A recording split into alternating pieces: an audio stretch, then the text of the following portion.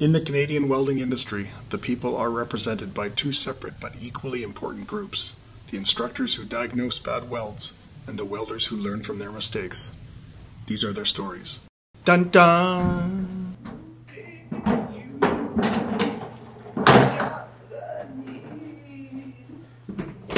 You say he's just a friend.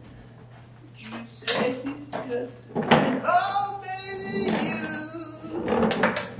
got what I need.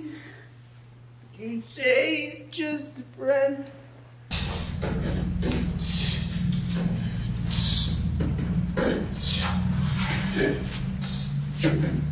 Oh, yeah.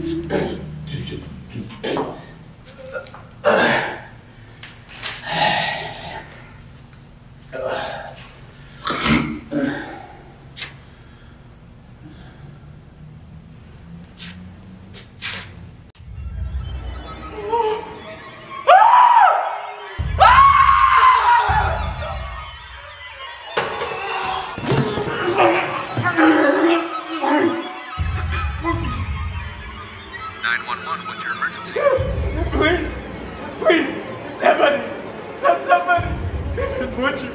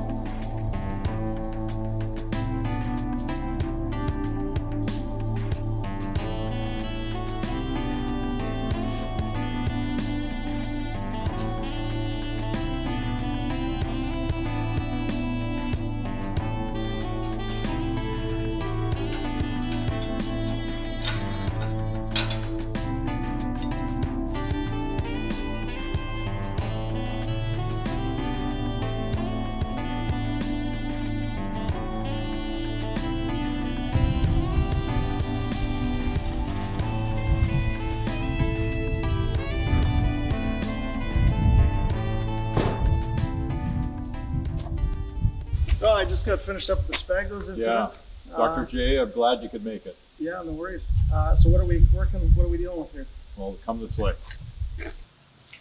Dr. J, the night custodian is really shaken up. He was cleaning up back there, and he's stumbled upon a real mess. It's a real mess. We could really use your help back there.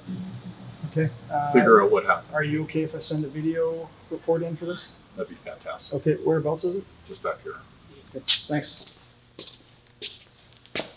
Oh, dear God. I haven't seen something this bad since the summer of '88. Well, one at a time. I guess let's figure out what's happened here. All right, let's start with a really easy one here. So right off the bat, this one is a very beginner rookie mistake.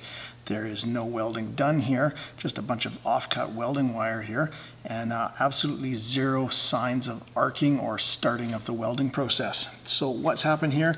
This is kind of a rookie beginner mistake. The ground clamp has not been hooked up, so when the person went to go to weld, they could get the wire to feed out, but absolutely no welding happens, and they got frustrated and just basically gave up here. So this is a missing ground clamp. Put it on and you'll be back in business.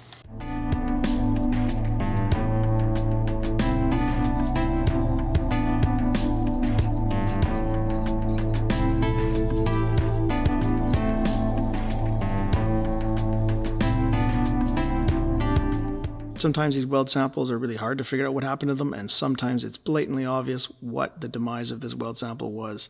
In this case, it was definitely due to lack of a shielding gas. You've got some telltale signs of black and brown soot and carbon around the weld bead. That's one good indicator. Another one is we've got holes in our weld here, and near the end it's really super obvious. It's just Swiss cheese in here from the atmospheric gases and air getting into our metal molten puddle and frothing it up before it cools down and solidifies. Now, if we wanted some extra evidence to collaborate with this, we just refer to the bottle and see if they actually opened up the gases or not. Now, to confirm our theory about what happened to this welding sample, if you take a look at these gauges, those needles are both at 0.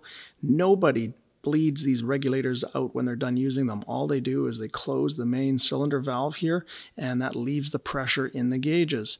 So someone has assumed that the bottle's on, not opened it, and then when they started welding, the gases have purged out of the lines and they have dropped to zero, and that is why there's soot and porosity in this weld.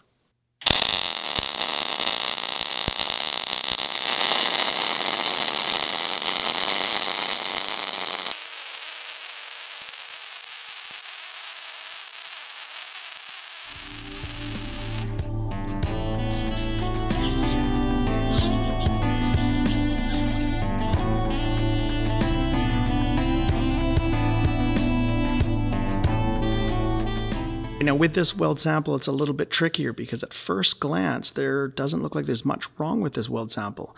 We don't see excessive carbon, there's no excessive spatter, there's no porosity, the weld bead looks nice and straight, the travel speed has been very steady, everything looks really great on this. However, it does have a telltale sign that this setting is too cold and too low a wire speed. Now the telltale sign is it literally is sitting up kind of like a worm or a piece of bird poop on top of this metal surface, and that's because it simply isn't hot enough to melt or penetrate into the base material, giving it good strength.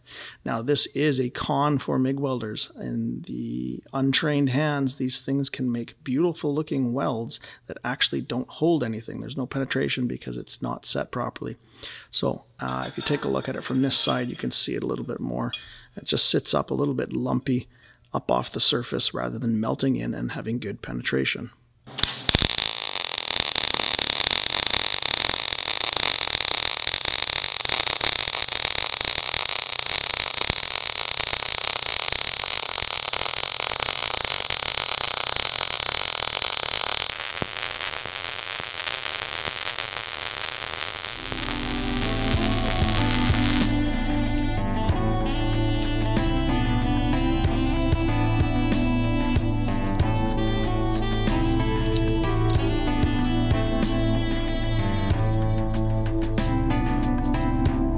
All right, this weld sample has suffered from settings on the machine that are just way too hot. It's got all the telltale signs. The weld bead has flattened out and it's gotten a lot wider.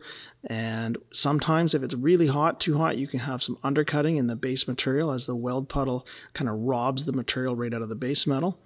And there is some excess carbon on here just due to the extra oxidization going on from the extra heat. Now, technically, a hotter weld can actually be stronger because we have some really good penetration going into the metal. However, sometimes it has some drastic other effects that we don't want, such as the base material starting to warp under the excessive heat. So that's one thing, and then you may actually not want your weld bead to penetrate so well that it goes right through the material and starts coming through and popping holes. Especially you see this on sheet metal. And if we were to compare this to the cold sample, you can see the difference. Cold, not enough heat to even melt the puddle to the base material, and this one here, we've got so much heat that it's flattening out and penetrating through into the base material, but maybe too much.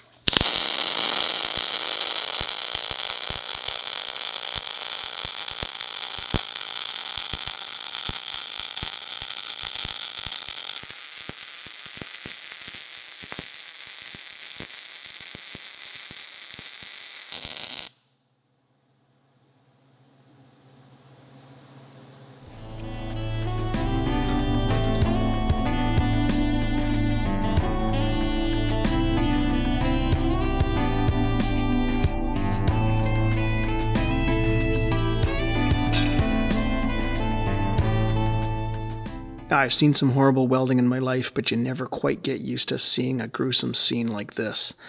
This is showing signs of too much stick out, or the torch is just too far away from the base material. So we end up with lots of balls of spatter all over the area here. Think of it as when you throw a rock in a puddle of water, the splash that happens. Well, when you throw electricity down into a molten puddle, it splashes, and that's what's sending those little balls of spatter around. Now, because the stick out is too far, the heat from the electricity is also going into the wire itself and just melting off and depositing chunks of wire on top of the surface. We've got not a good shield cloud because we're too far away, so we've got some excess carbon. There's going to be some porosity in here. And then if you look at what kind of puddle that has still been able to be welded here, it is a very cold looking weld, meaning it's sitting up and lumpy on the top of the surface, and that's because the gun is too far away to get the heat from the arc to go into the base material and melt it properly into it. So this is showing signs of too much stick out, and keep in mind this was only roughly probably about an inch away from the material, and we should be getting about 3/8 to no more than half of an inch when you're doing this MIG welding.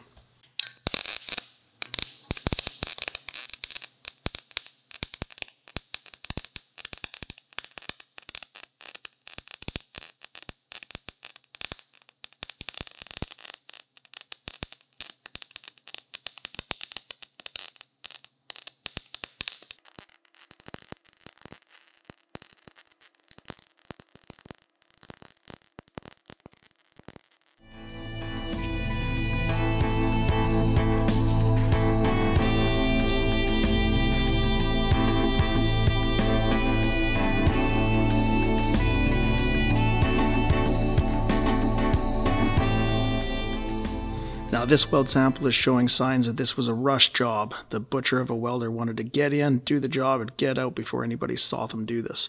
And the telltale signs is, once again, it's got kind of that too cold look. It's kind of sitting lumpy up on top of the base material. So because they're going so fast, they don't have enough time to get some heat in there and get good penetration. And then it's a little hard to see, so I'll show you a different angle here. When you look at the actual pattern of the weld puddle hardening up as the person is moving, if it's a smooth, even rate, you're going to end up with C's like this. But when they go too fast, they tend to kind of get pulled. Imagine kind of like the top surface of gravy as it's getting thick, and you drag a knife or something in the top skin of the gravy as it's hardening, and you'll end up kind of dragging these kind of like V shapes in it. And that's a sign that you're going too fast. You are still pulling the wire as the pedal's starting to kind of harden up, and you're getting that V pattern rather than a nice C pattern in your weld bead. I'll get a little zoom in here so you can see that for sure. And there's that classic V shape that I was talking about. So no longer do we have a nice C pattern as a circular puddle kind of hardens behind our travel rate. We actually are kind of dragging it and making that V shape in it. So you start seeing V's like that and the weld looks too cold, slow down, you are going too fast.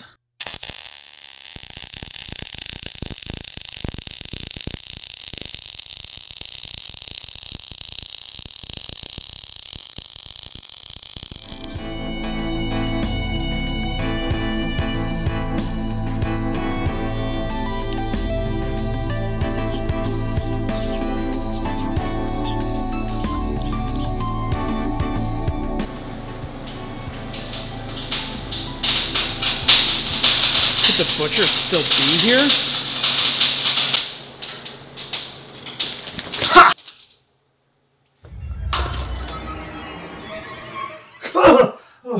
What's wrong? I just had a nightmare that I was a horrible welder. Oh no, I'm sorry, babe. Oh.